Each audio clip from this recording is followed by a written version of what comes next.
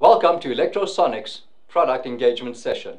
My name is Kamil Meer-Motala, and I'll be showing you how easy it is to connect your computer to the MAXHUB using the MAXHUB wireless dongle.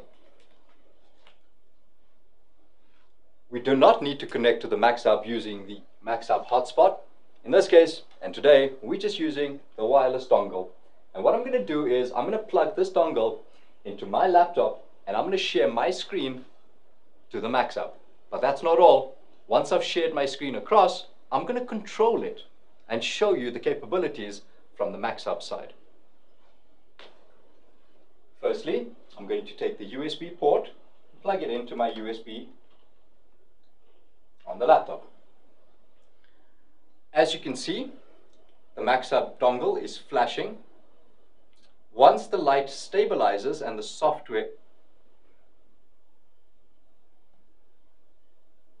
is picked up and the light has stabilized, you simply select the button once and my computer screen will be shared to the MAXHUB. Once it's across, as I said earlier, I'm able to control my computer.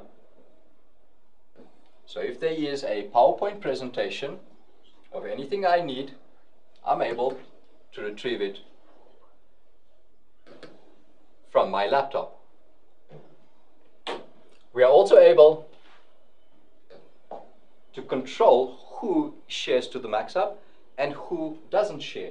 In this case, I have 3 devices connected to the MAXHUB, and I'm going to unshare or untick the actual dongle.